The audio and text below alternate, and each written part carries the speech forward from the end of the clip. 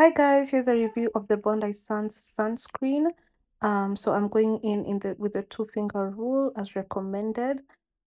There you go, and I'm applying it on my face. So as usual, it's a chemical sunscreen. So I'm blending it in. So at first it appears to be whitish, but then the whitish cast subsides.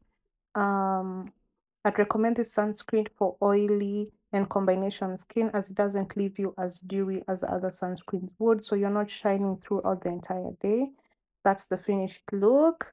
I literally love this sunscreen with all my heart and I'd 100% recommend.